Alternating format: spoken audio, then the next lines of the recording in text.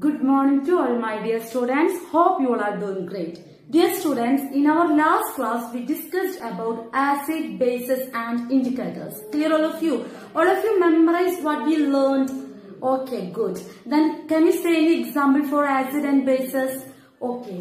Here I am writing acid is, can you say any example? Okay, we can say hydrochloric acid. Okay, hydrochloric acid. And can you say any example for base? It may be sodium hydroxide, like that. Anything you can write. Okay. So, sodium hydroxide I am writing here. What will happen if hydrochloric acid is mixing with sodium hydroxide? What will happen if hydrochloric acid is mixing with sodium hydroxide? Which reaction we will get? We can check it. Okay. In this reaction, we will get H2O, water. This one H and here OH is there, right? So it will become H2. One H here and one more H here. So that is H2 and O. This is water. Okay. And rest is what, children? NaCl. Rest is NaCl. Okay. So in this reaction, when hydrochloric acid mixing with sodium hydroxide, we will get water and salt, NaCl. Heat also evolved. Heat also evolved in this reaction. This reaction we call neutralization.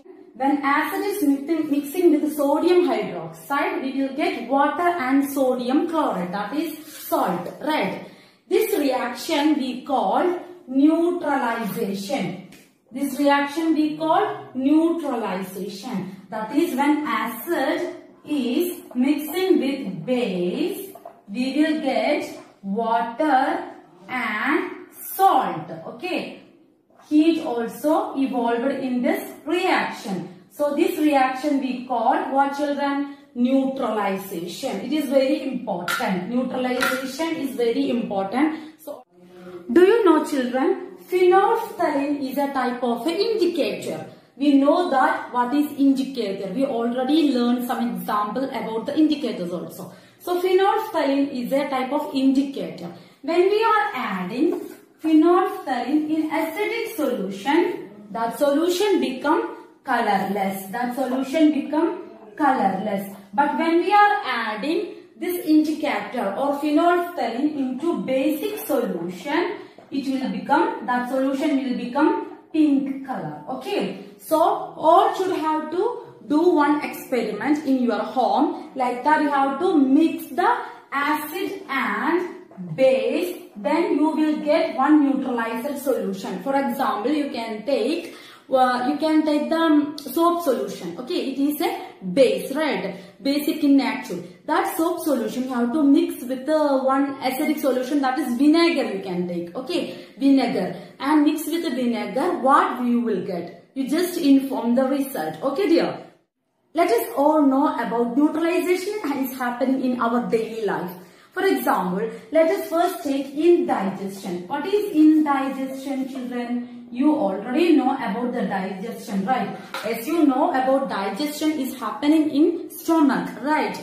And which acid is helping for the digestion, children? It is hydrochloric acid, right? If it is too much of hydrochloric acid in our stomach, what will happen, children? It will cause acidity, right? Acidity, or we can say it is an indigestion, okay? Indigestion, very pain. Because of indigestion, we have to take one base. Which base?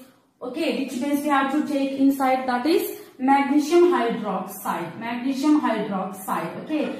This magnesium hydroxide is a base. Like a tablet we are taking for the acidity. Okay, so what reaction will happen in stomach?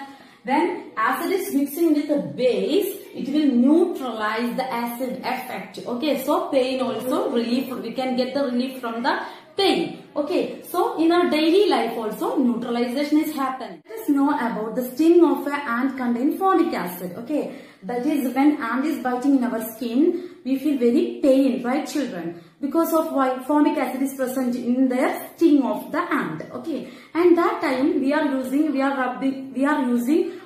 rubbing some moist baking soda. Okay, formic acid contained in sting of ant. hand. Okay, and it is very painful. For relief from that pain, we are using baking soda, moist baking soda, or we are rubbing our children calamine lotion also we can use. Okay, calamine lotion also we can rub in the skin for relief from the pain. Because this is a basic in nature. This is acidic in nature. This is basic in nature. So that pain will relieve. Right. So this also one of the neutralization. Sometimes we are saying this soil is not good for the cultivation. So for reducing the acidity, we are using some basic substances like sodium hydroxide, or we are using sodium oxide, like that we are using to reduce the acidity of the soil. And how we reduce the basic nature of the soil? We can use some organic matter. Okay, we can use some organic matter into the soil. Then it will neutralize the basic nature of the soil. Okay. When we are discharging the factory waste into the water body, what will happen? Too many organisms killed by this factory waste, right? Because it is acidic in nature. So before discharging the factory waste into the water body, we have to use some bases for the neutralization. So then only it will be maintained. Clear all of you? So acid base is very important and neutralization process is very important in our daily life. So all should have to read the chapter. So students, today's topic question for you. What is the chemical formula of salt? Now only I discussed in our class. So you have to recheck one more time. All should have to send the answer within 1 hour, and we can meet in our next class. Thank you.